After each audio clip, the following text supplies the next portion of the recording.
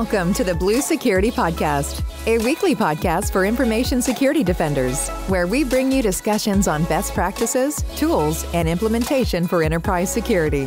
Now, here are your hosts for today's show, Andy Jha and Adam Brewer. Welcome to this week's episode of the Blue Security Podcast. I'm Andy, your host. I'm Adam, your co-host. We are not going to get political tonight, but we do want to talk about some of the geopolitical events that are happening and how that affects cybersecurity and what defenders should be thinking about. So if you haven't been paying attention to the news, you might not know that Russia has a lot of soldiers lined up on the Ukraine border. If you have been paying attention to the news, you know that we're about into a diplomatic crisis right now with the U.S. and Russia. And pretty much the U.S. government is convinced that President Putin is ready to invade Ukraine, which is a very, very bad thing. If you read some of the news, or maybe you're not aware, the cyber attacks that were state sanctioned by the Russian government have been happening for weeks prior to this. CISA released an alert on January 11th about understanding and mitigating Russian state-sponsored cyber threats to U.S. critical infrastructure. I'll put a link in the show notes, but it's really good to read through this. It's pretty basic stuff about how you should secure your infrastructures, what to look for. They had indicators of compromise on there, so you can go through that and take a look. But this has been happening for weeks. And then January 13th and 14th, following a breakdown of diplomatic talks between Russia and Western governments, state-sponsored hackers launched a defacement attack that brought down a dozen Ukraine government websites, including the Ministry of Foreign Affairs, the Ministry of Education, and others. And the hackers posted a message that said, "Be afraid and expect the worst." It's pretty ominous stuff. And then on January 15th, Microsoft revealed the discovery of malware on the Ukraine websites. There's a technical blog that details all the indicators of compromise, how it works, how it goes through different stages. And it's a good read if you're interested on different types of malware and how malware acts on systems. So on top of all that, right now the Olympics are happening in Beijing. And the FBI warned U.S. athletes prior to going there, and them being there right now, that they should all bring burner phones, that they shouldn't have their personal devices, because if they did, it most likely will be compromised and personal information will be spied on. In fact, they said, use a phone that you can break in half before you get on the plane to come back to the U.S. The FBI said that there should be no expectation of privacy, that China has some of the most sophisticated modern surveillance, that it has facial recognitions, video cameras everywhere, web traffic is tightly monitored, and that if you connect to free Wi-Fi or use a personal cell phone, everything that is on that should be considered vulnerable. So these are two big geopolitical issues that are going on right now. Adam, why should we be concerned about this stuff? What inspired the idea to do the show on this subject this week was one of our customers, Andy, that we work with, bringing some of these ideas to the forefront and asking for ways to mitigate them. And it was a really interesting conversation to have, because they were really just looking to kind of go back and forth. Like Andy, I think you said in our pre-show before we went on the air, do essentially kind of a tabletop exercise and talk through some of the challenges and talk through some of the ways we can mitigate them. Because ultimately, if you have an authoritarian or autocratic government that controls all of the communications networks in that country, your expectation of privacy goes way down. and the impacts to your business go way up. And that's what was being brought to our attention was, say, for example, a cellular network was compromised and became owned by a different government than the one that had been the sovereign state in that geographic area. And what would that look like, and how would they gain control, and what could they gain access to, and everything else? And these are good questions to ask. And, we'll kind of parse this out as we have our conversation tonight. Because while these governments, like the Russian government, like the Chinese government, may have sophisticated malware to get on your endpoints, thankfully, to the best of our knowledge, they've not broken encryption. As far as we know, encryption still does work when it is truly protected end to end, and you haven't given them the ability to sit in the middle of it because you've trusted a certificate or something like that. And we'll go through that as we go through. But it's as we sit on the precipice of potentially, real active war going on, and potentially one sovereign state overthrowing another, or who knows what that looks like. It's good to ask questions. If you have operations in Ukraine, how would they be impacted? And as companies all over the world continue to wrestle with how to best approach China, because it is this very, very, very large market with a tremendous amount of opportunity, and the capitalists among us say they're not doing their jobs if they're not selling to the audience that wants to buy. It's our job as information security professionals to advise them on the risks associated with that. Obviously, doing business with China comes with a price, and organizations that make that choice need to acknowledge those risks that come with that. And so this is all just good conversation to have, and it brings it all to light, whether it's the Russia and Ukraine situation, whether it's, again, having the Olympics in China, which have been of such a different tone, Andy, than you think of back in 2008 when China hosted the Summer Games in Beijing. It's been so different this time because there's been so much more conversation around surveillance, around human rights, around the human right to privacy, around China's zero tolerance COVID strategy and how that compares to the Western world. And I think, thankfully, we're having those conversations because a lot of the times the Olympics are an opportunity for these countries, and especially lately, a lot of authoritarian regimes have been hosting the Olympics to attempt to paper over a lot of the challenges with their countries. And you even think back to the coverage of those 2008 Olympics, it was so different in tone as compared to today. I think the Sochi Games in 2014 in Russia definitely attracted more attention, but still not to the level of today. And I think that's a great thing.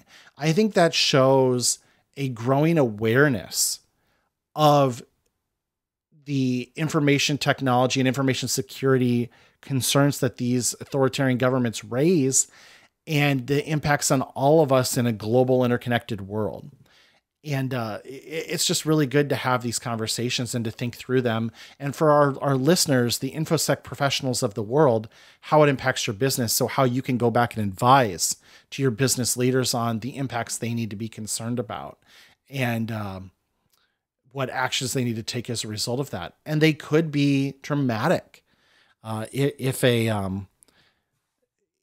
if some of the worst concerns come to pass, which, as we sit here on the precipice as we record Friday night, February 18, we hope that a lot of the concerns and warnings don't come to pass, but it's better to be prepared than not. I remember thinking as we were talking to that customer, sometimes it's easy when you're not the concerned person to think like, oh, they're making a big deal out of nothing. Because as information security professionals, a lot of times we're alarmists. We're like thinking worst case scenario, like what if this and what if this? And so, yeah, there are edge cases in the worst case scenarios, and we hope that that doesn't come to pass. But it's always good to think about it at least and talk through them. I think this whole thing with Russia and Ukraine, and especially with the cyber attacks that happened already, right? Like we are on the precipice of a physical war, but the cyber war actually already happened. Like they've already launched attacks.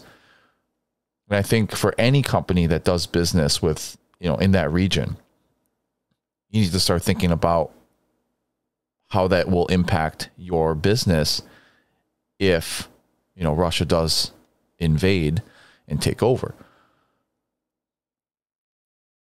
China's also a really interesting discussion. There's a lot about the Chinese government and Taiwan. Right now, Taiwan is technically Republic of China. It's not independent, so to speak. It's not recognized as a sovereign country.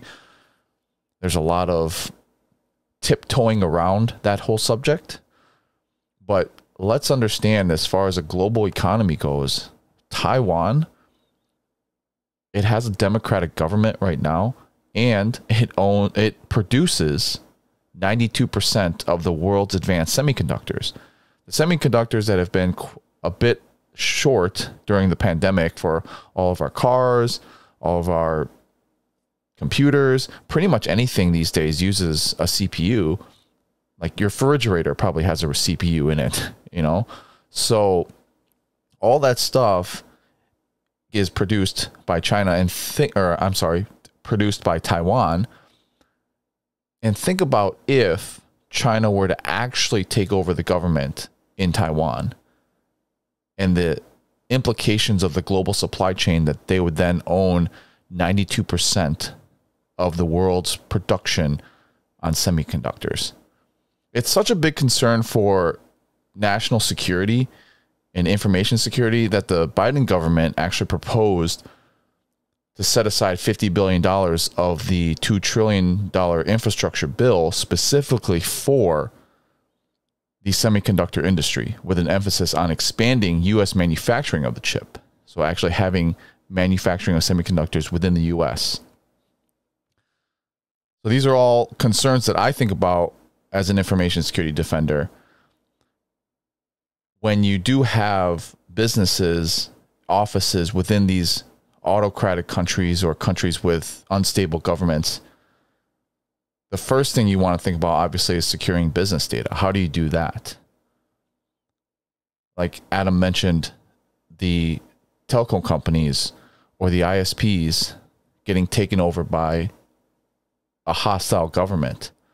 Like, how do you protect your data that's flowing through those networks when an autocratic government has taken over the traffic? When we were talking to the customer that had these concerns, we were talking through VPN. VPN is a way to protect network traffic. In China, it's actually illegal for a Chinese citizen to have a VPN. For some businesses, they do allow that, and it's not blocked on the Chinese internet, especially if you're using like a protocol like OpenVPN, because that traverses over port 443 and you can't just like block port 443. But there are different protocols for VPN. So just talking through the protocols for VPN, because if you do think about this and you're like, oh, VPN is the way that I want to protect my corporate data, you want to implement your VPN tunnel using a safe protocol like OpenVPN or like IKEv2 with IPsec, right? Like you don't want to use the older protocols like a point-to-point tunneling protocol or a layer 2 tunneling protocol. Those have been known to be cracked. And so if you think about VPNs, there's actually stuff that's like double encapsulated, because you have the VPN tunnel, which is secured from end to end, and then you can encapsulate the data as well. So OpenVPN utilizes the OpenSSL libraries. They have RSA 4096 handshake, and then they use SHA 512 for hash authentication. So the highest level of encryption possible. So that's kind of the gold standard. And if you're doing anything less for these type of situations, I would question whether or not VPN is the right security tool. There was also some discussion on maybe the government may force you to put a certificate on your devices, right? That actually happened in 2015. I think it was a big hoopla in the information security world. Like Kazakhstan actually forced all of its citizens to do that. That's a pretty rare thing for governments to do these days. Most governments, like Adam said, don't have the means to crack the encryption. So in order to spy on their citizens, they would actually have to resort to something like that where they man in the middle of the traffic. But it's pretty rare that governments are forcing citizens to install a certificate on their devices. Not to say that it doesn't happen, but if you do tunnel your traffic through a proper VPN tunnel, and then you force that to be always on, you have it maybe be a device level VPN so that the user doesn't have to enable it, then I think for the most part, you've mitigated a lot of the risk. Maybe not all of it, but certainly a good chunk of the risk that can be avoided from a government trying to spy using the ISP or the telco companies. One of the things we talked about on that note too, with the certificate idea, is that, and you'll have to consult your specific operating system you're looking at in the MDM, so specifications for that operating system. But as we were having that conversation, we were able to look and see that on iOS, as an example, it is a MDM configurable option to block untrusted certificates and essentially not allow the user to trust a certificate. At that point, you know, the government could try to get users to install the cert and they just wouldn't be able to. So it would at least protect your organization in that sense. And also, of course, your end user, right? So that's an example. There's probably on other platforms as well. We were just kind of brainstorming and just seeing where that was possible. And we did note that is an option on iOS. I'd be willing to bet on other platforms as well. That seems like a common thing to do is don't allow users to create additional certificate trusts. Don't allow them to set that trust setting. Would make a lot of sense. And, you know, good call out on the VPN. I think, again, as far as we're aware and as far as the intelligence that's being shared publicly with the guidance, there has not been reporting that governments are able to break encryption that, as far as we know, still stands up. However, that doesn't mean they're not trying to get that information pre-encryption, because that is still a method that involves risk. And we've talked about on this show in the past with who were those Israeli folks, the NSO group, Andy, that had created the malware for iOS. And I would be very willing to bet that the fine folks in Russia and China have potentially created similar zero-day malware for mobile devices or desktop class operating systems that could similarly view data pre-encryption and exfiltrate it in that way. And that doesn't require them to break encryption. It just requires them to have a known vulnerability in the respective operating systems that's yet to be patched. Even in end-to-end encrypted communication, we talked about it in the past with Apple's CSAM, where they were detecting files that were being sent using iMessage. And Apple was detecting the, you know, whatever the prohibited content pre-encryption to compare it with the libraries to see if that was, you know, child pornography or something like that. But that was also pre-encryption. So even with end-to-end, it can be captured if you have a presence on the device. But you can use end-to-end encrypted communication. Teams, for example, does have end-to-end encrypted. Stuff like Zoom has end-to-end encrypted. So that can also mitigate some, as long as there's not a presence or malware or something like that. The device isn't compromised at that level. I also think maybe proxying your traffic through something like Zscaler might also work.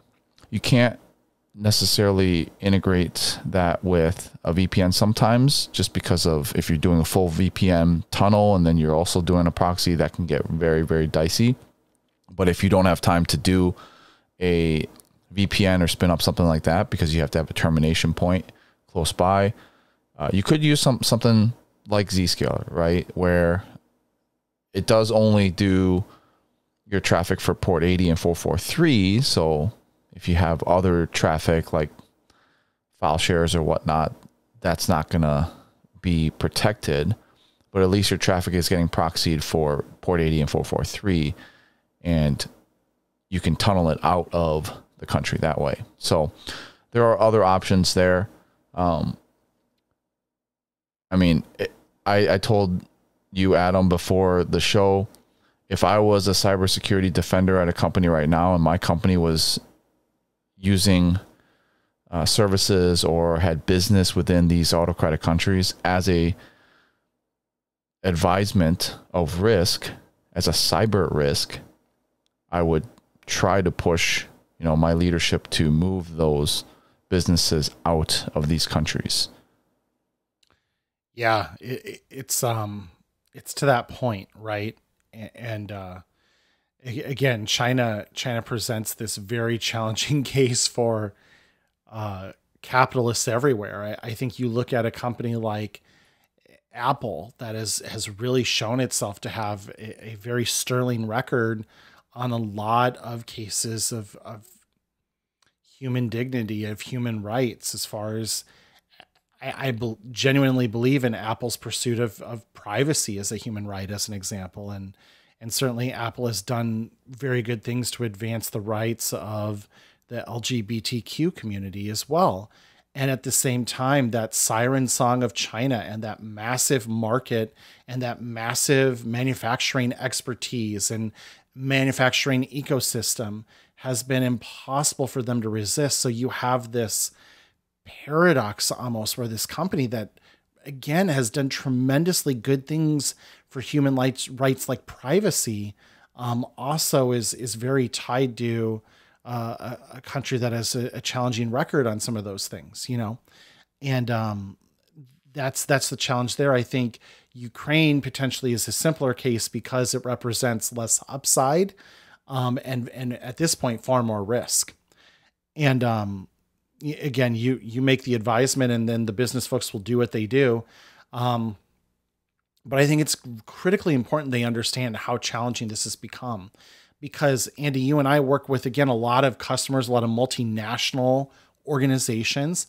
And sometimes it feels like IT is carrying the burden of the decisions made by the business to operate in certain countries.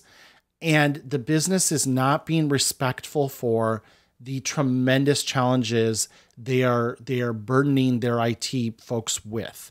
And the IT folks are always very good about being solutions oriented and trying to do the right thing for the company and trying to find a solution. And they do some very hacky things sometimes to try to get to a good place to support the business that says, darn it, we're going to do business in China or Ukraine or Russia or wherever. And you figure out a way to make it work. And I think I don't know if we have a lot of business leaders listening to our podcast, but if you are one of them, I think also gaining more empathy and understanding for how hard it is for IT folks to meet your company objectives for security and performance and everything else in these countries is incredibly difficult. It's just really, really challenging. And I take my hat off to some of the folks at these multinational organizations because they are dealing with some really challenging stuff. And it is hard. And it's hard for everyone or anyone to have all the right answers here. Hey, one other technical thing, Andy, we talked about too, was this idea of having some sort of digital twin or some sort of, hot backup or something like that, where you continue to have data storage and data operations in one of these countries, but you can very quickly fail over out of the country and potentially even, do a mass deletion of what's left there if it were to be taken over in a kinetic war, or something to that effect. And so that was another interesting conversation, was having some sort of hot swappable, backup cloud offering, so that if if you do have IT operations in a country that's potentially could face a foreign government taking it over, that you can make those changes really quickly. And so that was another interesting discussion too. I kind of came in at the tail end of that, but another interesting thing to think about. Yeah, because you and I were thinking endpoints and mobile devices. Right. But yeah, if you have servers and data actually physically hosted there, then that's a huge concern, right? Because and that was the conversation of having duplication somewhere else that you can swap to. Right. I remember at my old company where we did have operations in China, anytime a user traveled to that country, when we did travel, right, they would have to bring a throwaway computer as well. You know, throwaway computer, a disposable phone. We advised that, you know, no personal data. Don't sign into your personal email or your personal Apple account or whatever. So those are things, you know, that you would want to think about if you had operations in those countries and you're actually sending people there, which probably isn't happening right now because of the pandemic. But eventually that'll open up, and those are all their concerns. So I think this was a really good conversation. I thought it was interesting that a customer brought this to our attention and wanted to talk through it. And so I wanted to talk through it with you, Adam, on the show, just to hash out for our listeners, because I think there's a lot going on in the world, and that sometimes it's just noise because there's so much that cyber defenders are worried about. But it is something that we should keep in the back of our minds, especially if your business has offices, employees in these types of hot zones. One final parting thought here on something you talked about earlier is just kind of a other thing to interest yourself with, our listeners, as you go about your week. Andy made mention Taiwan and its relationship with the People's Republic of China versus Taiwan calls itself the Republic of China. And Taiwan, of course, is a democratic country, and China is not. The People's Republic of China is not. If you want to burn a couple of hours, the Wikipedia article about these things is really fascinating and interesting. And I learned a lot from trying to understand this too, because I was confused by the fact that sometimes it's Taiwan, sometimes it's Taipei, sometimes it's Chinese Taipei, you know, sometimes it's the Republic of China. Like, why all these different names? And he talked about some of the appeasement of the People's Republic of China doesn't recognize this as a sovereign state, and they have used some of their muscle to force other countries to not give recognition to Taiwan, to the Republic of China. And so you get into these really odd scenarios. Like, I remember the World Baseball Classic, which is a international tournament of different national baseball teams, refers to them as Chinese Taipei, which is also the name they use when they compete in the Olympic Games as well. And they have this kind of flag that's white with the Olympic rings on it, with kind of a cloud around it. And all of these stories on how all this came to be, it's very fascinating reading. And it's a good thing to understand, as Andy talked about, with Taiwan owning so much of the semiconductor manufacturing, and to understand the risks that could be inherent with that, and why we need more global diversity of semiconductor manufacturing would be a very, very good thing. So just as a kind of closing thought here on something I found very interesting, and our listeners might find interesting as well, is understanding that dynamic more deeply and gaining a better understanding and appreciation of it, because it's very, very interesting to say the least. Something very close to my heart, because my parents came from Taiwan. I still have family there. So hopefully I got all the details right that I said. Yeah, no, it was good. Well, that's our show for this week. Thanks for listening and watching, as always. Our contact information will be in the show notes if you guys have any questions or follow-up topics you want us to talk about. Thanks. We'll talk to you guys next week. Thank you for listening to the Blue Security Podcast. Please check out the show notes, catch up on episodes you may have missed, and subscribe so you don't miss any future episodes. Find Andy on Twitter @AJaw0 and Adam @AJ Brewer. See you at our next episode.